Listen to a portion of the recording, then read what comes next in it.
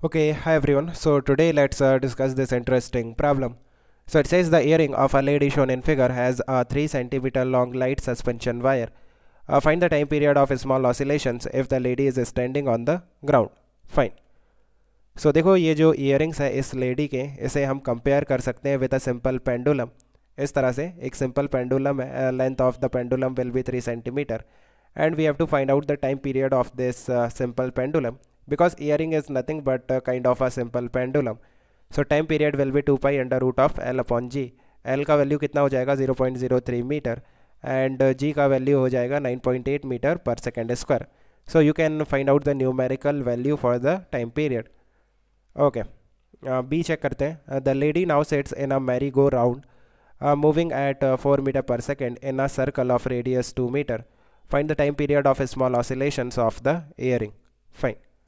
Now ये जो lady है ये एक रोटेटिंग फ्रेम में है, और यू कैन से ये जो पेंडुलम है या फिर ये जो इयरिंग्स है ये एक रोटेटिंग फ्रेम में होगा, एंड ये जो फ्रेम है एक सर्कुलर पाथ में मूव करता है हॉरिजॉन्टल सर्कल में.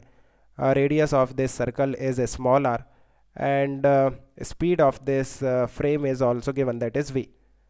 So we have to find out the time period of this pendulum in this rotating frame. सो ये जो रोटेटिंग फ्रेम है ये एक नॉन इनर्शियल फ्रेम होगा.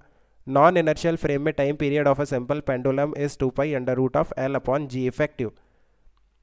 नाउ G इफेक्टिव कैसे फाइंड आउट करेंगे? अगर हम इस पेंडुलम को देखते हैं देन कितने फोर्सेस लगेंगे? एक तो mg लगेगा, एंड एक नॉन इनर्शियल फ्रेम से या फिर रोटेटिंग फ्रेम से जब हम इस पेंडुलम को देखेंगे देन इसके फ्री बॉडी डायग्राम में हमें सेंट्रीफ्यूगल फोर्स भी दिखाना पड़ेगा, that will be m into we square divided by small are, right? Because we are looking at the pendulum, or we are drawing the free body diagram of this pendulum from a rotating frame, है ना? So rotating frame से हमें centrifugal force भी दिखाना पड़ेगा. So what is the net force acting on this pendulum? इस direction में होगा, like इस डायरेक्शन में m into v square divided by small r है, और vertically downward mg है. So net force will be m square g square plus m square v raised to the power 4 divided by r square and its root.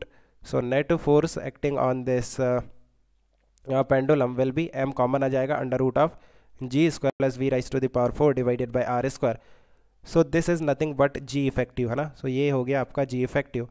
So just put the value of this g effective in this time period. So time period कितना हो जाएगा 2 pi under root of L upon g effective, that is g square plus v raised to the power 4 divided by r square and its power 0.5.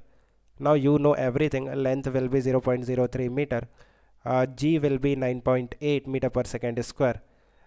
Velocity speed is given, I think 4 meter per second दे रखा है. Speed है 4 meter per second and radius 2 meter है. So यहाँ पे speed हो जाएगा 4 meter per second, and ये जो radius है that will be 2 meter. So now we can find out the numerical value for this time period also. So I think you have understood. Let me know if you still have any confusion. We can discuss further. Okay guys, keep working hard. Best of luck. Bye.